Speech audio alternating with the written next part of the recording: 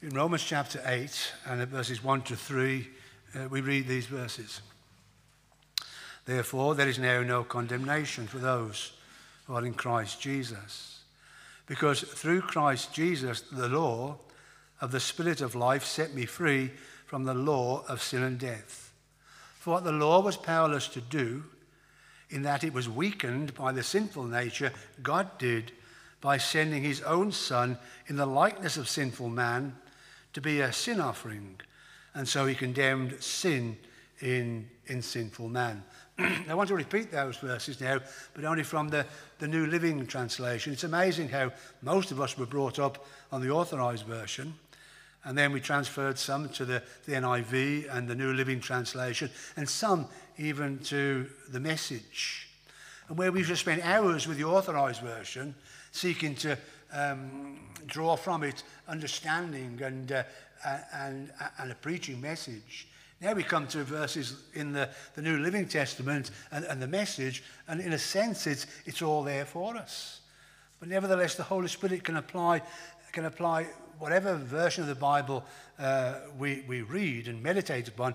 He can apply these thoughts and words to our hearts. But I do like a lot of what the New Living Translation has. So we read again Romans 8, verses 1 to 3 in the New Living Translation. So now there is no condemnation for those who belong to Jesus Christ. For the power of the life-giving Spirit has freed you through Jesus Christ from the power of sin that leads to death. The law of Moses could not save us because of our sinful nature. But God put into effect a different plan to save us. He sent his own Son in a human body like ours, except that ours are sinful. God destroyed sin's control over us by giving his Son as a sacrifice for our sins. Amazing grace. John MacArthur writes, the Bible reveals that since the fall, which is Adam and Eve's disobedience in the Garden of Eden against God's command not to eat from the tree of the knowledge of good and evil, for when you eat it, you will surely die. Since then, every human being born into this world is born with a sin nature. Born with a sin nature. And so what David said of himself can be said of everyone. Surely I was sinful at birth, sinful from the time my mother conceived me. And Thomas Boston wrote, sin has turned paradise into a thicket. There is no getting through without being scratched. And C.H. Spurgeon, the Prince of Preachers, sin is a thief. It will rob your soul of its life. It will rob God of his glory. Sin is a murderer. It stabbed our father Adam. It slew our purity. Sin is a traitor. It rebels against the kingdom of heaven. Earlier in his epistle in Romans, Paul declared in Romans 3 and verse 23, for all have sinned and come short of the glory of God. And because of that universal and innate sinfulness, all unbelievers are under God's condemnation. By nature, they are the children of wrath. Unbelievers under God's condemnation. And before you and I came to faith in Christ, we were all like that. We were following the passions and the desires of our own sinful nature that we were born with. And therefore, we too, at a time, were under God's anger, just like everyone else. Someone has said, man is not simply influenced by sin, but is completely overpowered by it. And no one can escape that power by his or her own efforts. And so we know, and we're told often enough, and we can read the scriptures, that sin is a defiling disease that corrupts every person. It degrades every individual. It disquiets every soul. It steals peace and joy from every heart and replaces them with trouble and pain. sin is implanted in every life, in every human life, and its deadly force brings a natural and universal depravity that no one and no man can cure. And so as descendants of Adam, we share in the guilt of his sin and disobedience. Thus we are guilty, judged, sentenced, and condemned to eternal separation from the Father. But God had a plan. He sent Jesus to intervene, the second Adam. He sent Jesus to intervene and to redeem all those who would trust in him, rescuing us from that serious threat of eternal death and through the gift of faith, giving us eternal life in himself. You see, the gospel is a two-edged sword. There is bad news and there is good news. The bad news is found in John 3 and verse 18. But whoever does not believe stands condemned already, because he has not believed in the name of God's one and only Son. That's the bad news. But the good news, in verse 17, John 3 and 17, for God did not send his Son into the world to condemn the world, but to save the world through him. Now, why should anyone want to hear the good news unless they first heard the bad news? You know, it's only when a building is on fire that men and women will seek a way of escape. And it's only when men and women know that they're destined to a lost eternity, they're destined for hell and the lake of fire. It's only then that men and women will want to seek a way of escape. To believe in heaven and not in hell is to declare that there were times when Jesus was telling the truth and times when he was lying. You see, to appreciate justly the gospel of eternal salvation, we must believe in the doctrine of eternal damnation. Let me say that again. To appreciate justly the gospel of eternal salvation, we must believe the doctrine of eternal damnation. You see, when you and I speak about our salvation and we're saved, remember what we've been saved from. It's only the good news of the gospel then that connects you and I to heaven. God so loved the world that he gave his one and only Son, that whoever believes in him shall not perish but have eternal life. That's the most familiar and most comprehensive yet most simple text in all of the Bible concerning the way of salvation. God's love for you and I was demonstrated, was shown in Christ. God was in Christ, reconciling the world unto himself. And so when you and I consider Jesus, when we look at Jesus, we see two things about the love of God. First of all, it's a love that holds nothing back. God was prepared to give his only Son, his only beloved Son, as a sacrifice beyond which no other sacrifice could compare with, could possibly go in his search and his love for men. Secondly, it's a totally undeserved love. I suppose it's not hard to understand why you and I love God, why we love God, when we remember all the gifts that he has given to us.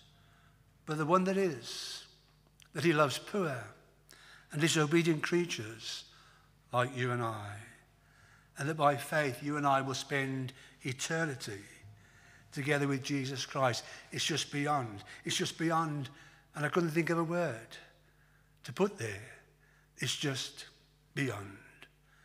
The true measure of God's love is that he loves without measure.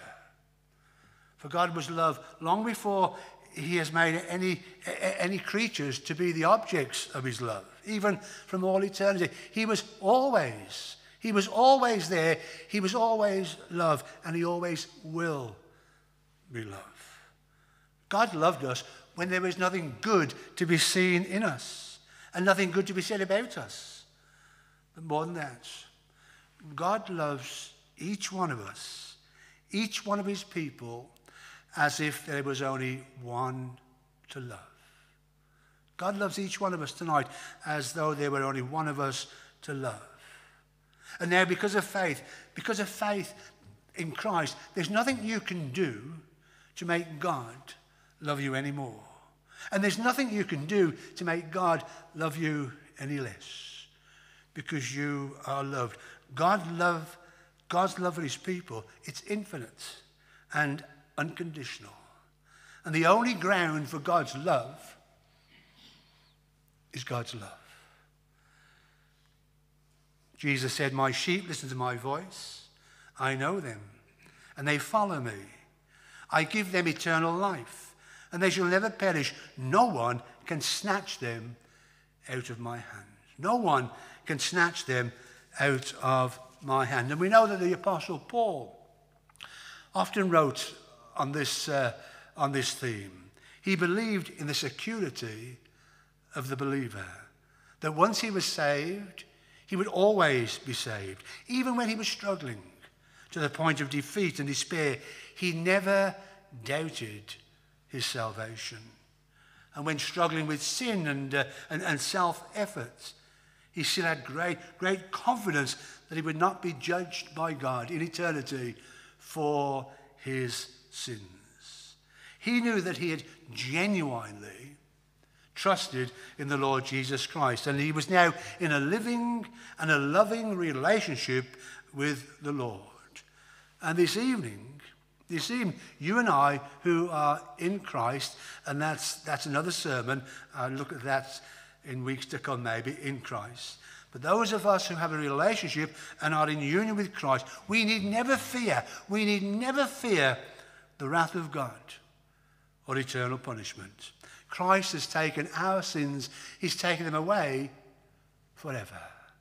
As far as the east is from the west, so far has he removed our transgressions from us. Let me just add this though. Full assurance that you are a Christian, that you are saved, it's not essential. It's not essential to salvation. But it is essential to satisfaction. When you know you're saved, when you can say, as the Apostle Paul did, I know whom I have believed, then there's a satisfaction, there's a spring in your step. And when you do go testifying and sharing your testimony, you do that with confidence, you do it with courage, and you do it with assurance. None of us, though, should be content with just hoping and trusting. We should ask the Lord to lead us to that place of full assurance. What a comfort then. Surely, what a comfort it is to know that through all our sins and our struggles, through our fleshly efforts, our shortcomings, those times of despair and discouragement, those defeats, that God loves us and he sees us. He sees us in his Son. He sees us clothed in the robes of the righteousness of Christ. Thus our standing before God is perfect. Our standing before God is perfect, although we know only too well that our state and our practice is imperfect. We know that only too well.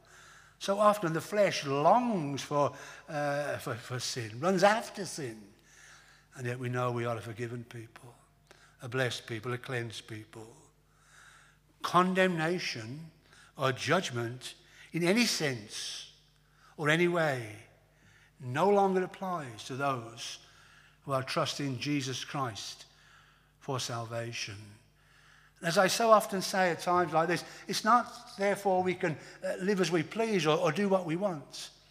We have been set free from the Lord of death, set free from the power of sin, not to please ourselves. We have that assurance that we're forgiven and God loves us, even as there is only one to love. But we do not please ourselves. Ours is to please the Lord. So often we speak about, well, I'm no longer under the law, I'm under grace. But the grace of God has come into our hearts that we might love the Lord of God, that we might want to obey the law of God. The law of God is no longer a burden to us. It no longer judges us because we are now under grace.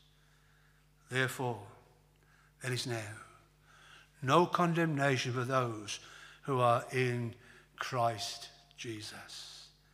In the presence of Pilate, the Jews, the Romans, Jesus was condemned to death. Then on the cross, he bore our sins. He bore the punishment for our sins, a punishment that you and I deserved for our sin. But now through faith in him, we are no longer condemned. We stand before God. We stand before God justified and acquitted from all charges. In Christ, we are found not guilty. The meaning of condemnation is literally judgment coming down on someone. Judgment coming down on someone. It's a verdict of guilty and the execution of the penalty that the guilty verdict demands. But Paul says to Christians, God's judgment is not going to come down on you, not now, not ever. How is that? There is therefore now no condemnation for those who are in Christ Jesus. A minister was preaching from the text, and the blood of Jesus, his son, purifies us from all sin, when suddenly he was interrupted by an atheist, an unconverted man, who asked, "How can blood cleanse sin?" For a moment the preacher was silent. Then he continued, "How can water quench thirst?" "I don't know," replied the infidel, "but I know it does. Neither do I know how the blood of Jesus cleanses sin," answered the preacher. "But I know that it does. But I know that it does." And you tonight should have that assurance if you're in Christ. You know that it does. You know that your sins have been cleansed. There are only two types of people. Whatever modernity is going on, there are only two categories of people in the world. Those who are in Adam and still under condemnation, and those who are in Christ, who are saved forever, and for whom there is no condemnation. Those who have identified themselves with Christ will never face any judgment. The Lord said, "I tell you the truth.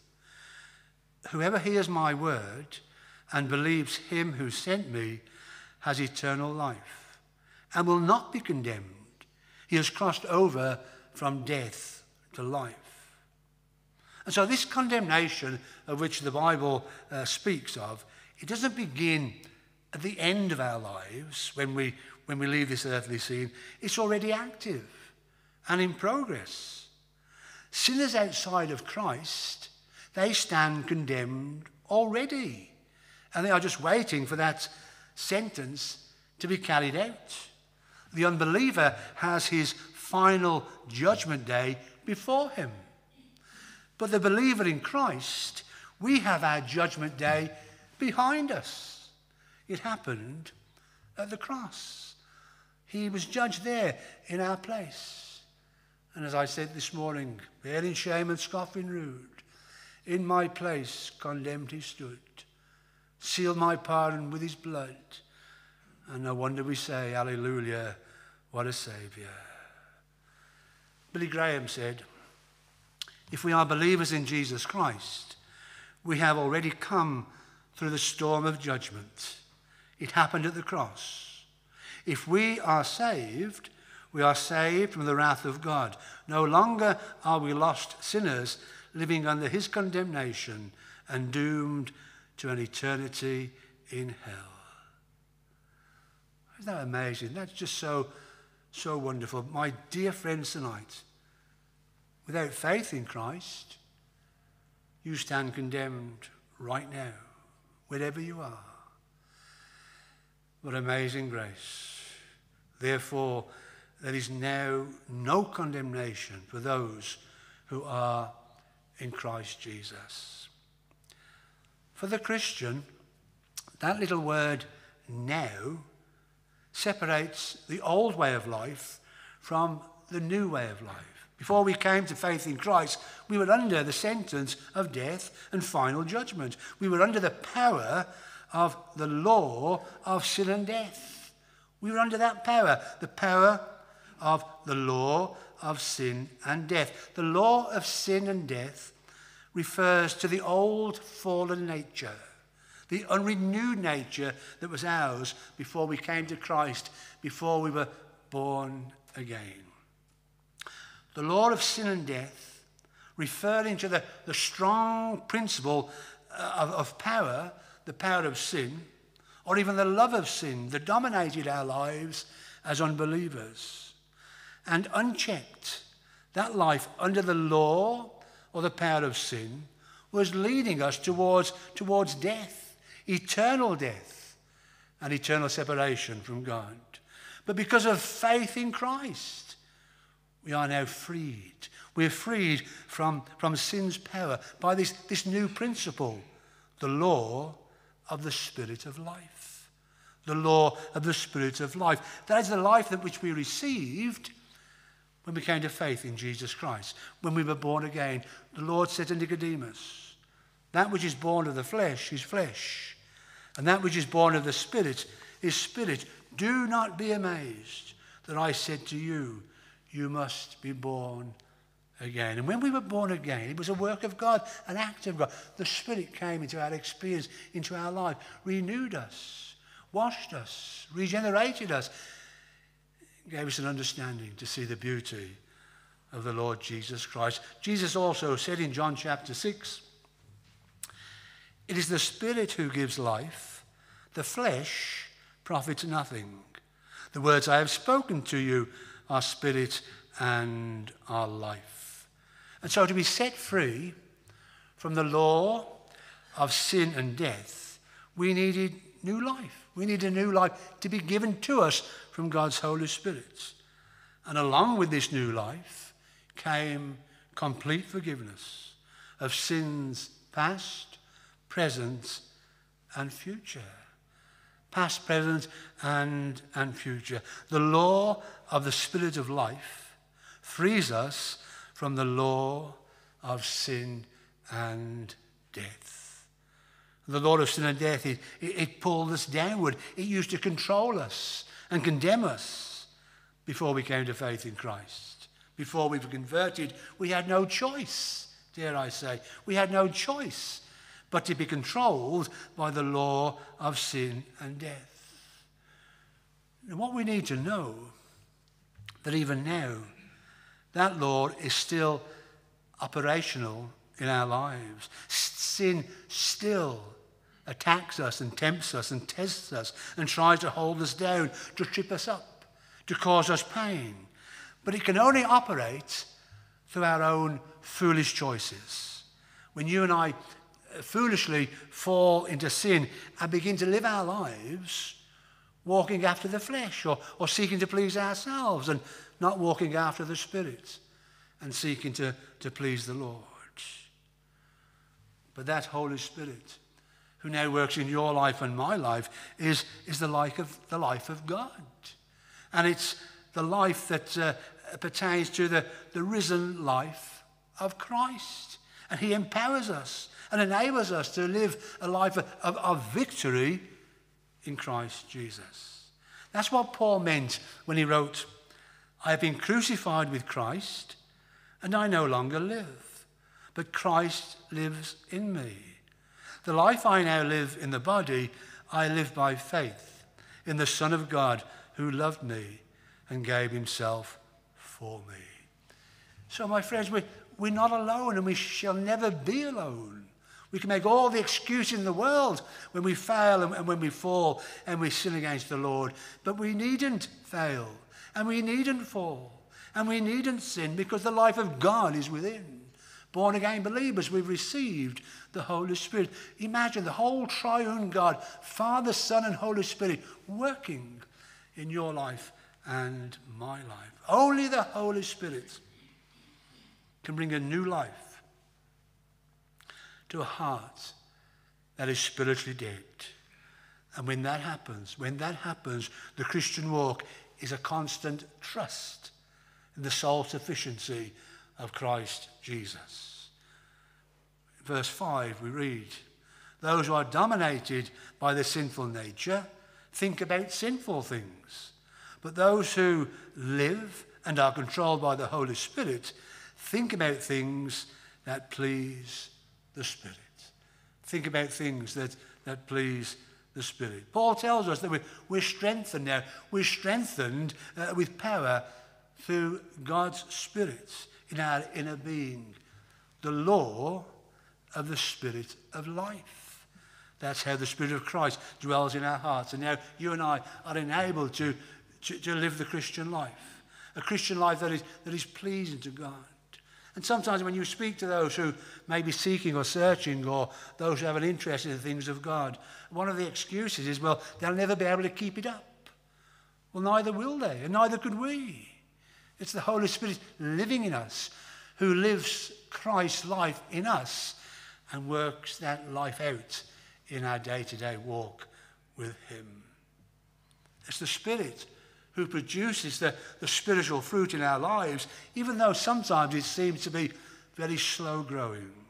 But there's love, joy, peace, patience, kindness, goodness, faithfulness, gentleness, and self-control. So no matter how closely you and I are walking with the Lord, we're not completely free from sin's power. But we're no longer slaves to sin. We're not completely free from its power, but we are no longer slaves to sin. And the love of sin no longer controls us and can no longer destroy us. Why?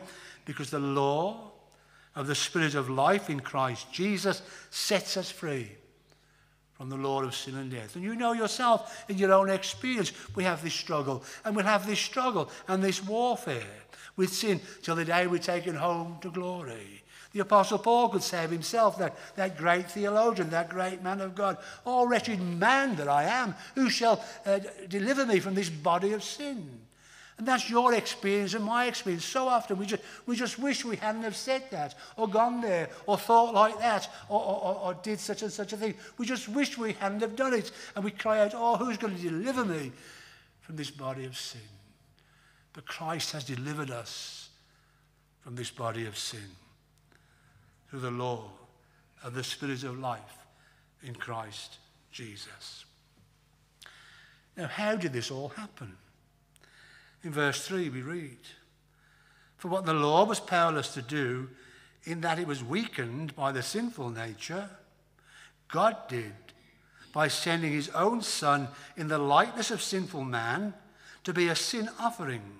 So he condemned sin in sinful man, that the righteous requirements of the law might be fully met in us."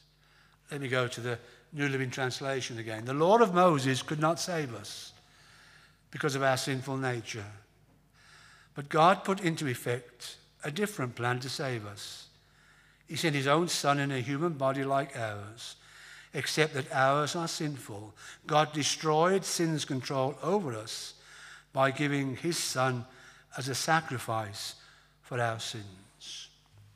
And so verse 3 makes it clear that where the law of God, the law of Moses, failed, Christ prevailed. The law, you see, could never make you and I righteous. In fact, all that the law could do, the law of Moses, the Ten Commandments, all the law could do was point out to us how sinful we really were. For what the law was powerless to do, in that it was weakened by the sinful nature. In our own humanity, no matter how strong we may have thought we were, we could never obey the law in our own humanity. We could never obey the law of God, even if we wanted to. We were too weak, too stubborn, too selfish, too sinful. Call it what you may. The law did not have the power to change us or to save us, because as it says, the law was weak. but it was made weak because of our refusal or powerlessness to obey the law. In fact, God's law was given to reveal sin, not to remove it. The law of God is like a mirror.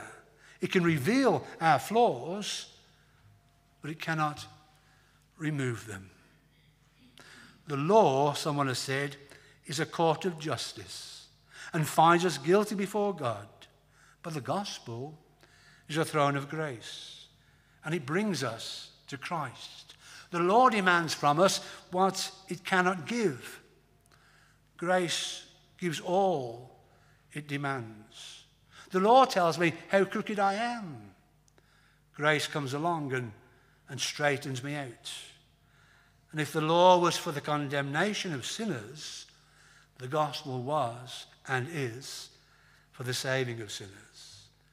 So he condemned sin in sinful man by sending his own Son in the likeness of sinful man to be a sin offering. And this particular verse is one of the most definitive statements of what we call substitutionary atonement. Bearing shame and scoffing rude, in my place, condemned he stood. It expresses the heart of the gospel message, the wondrous truth that Christ paid the penalty on behalf of every person who would turn from sin and trust him as Lord and Saviour.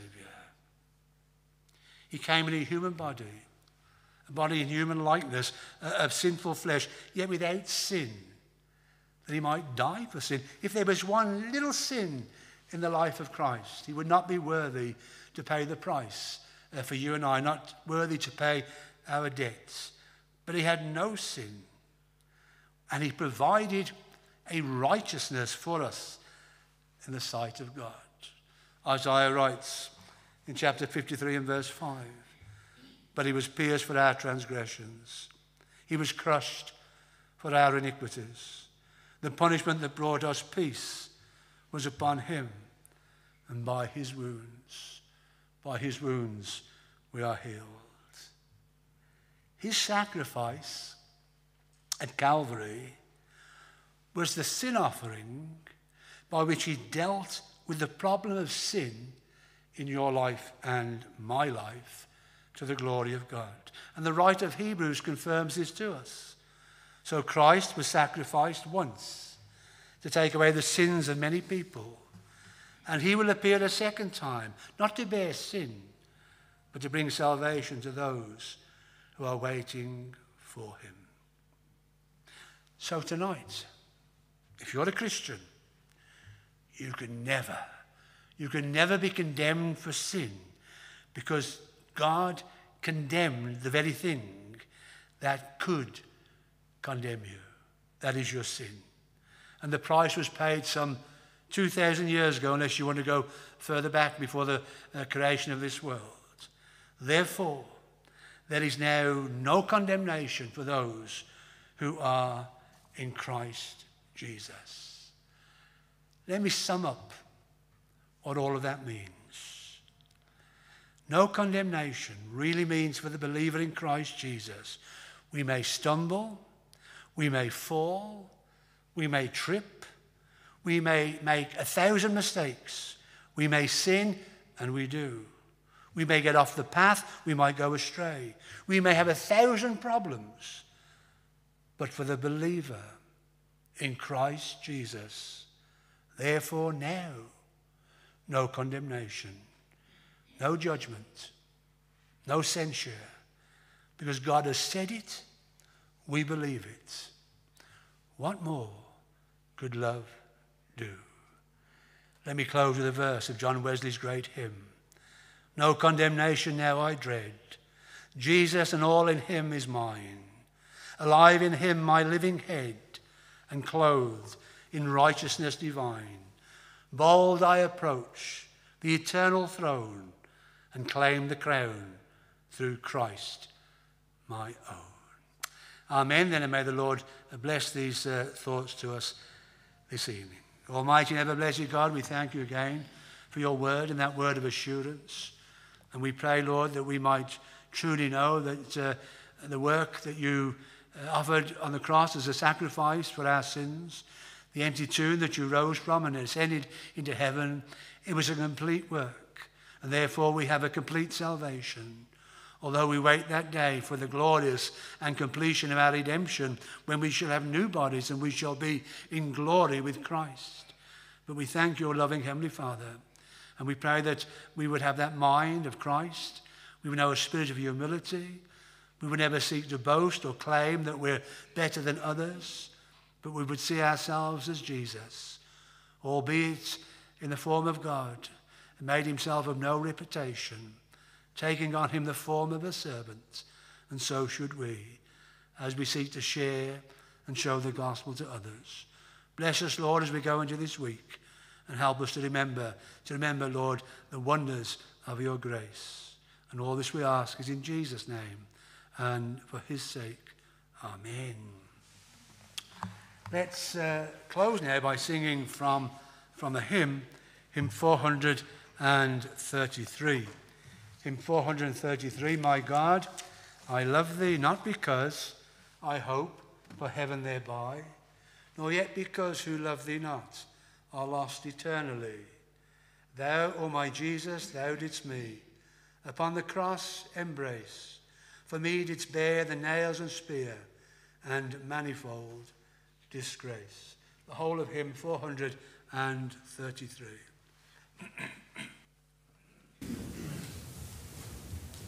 My God, I love thee not because I hope for heaven thereby, nor yet because the love thee not.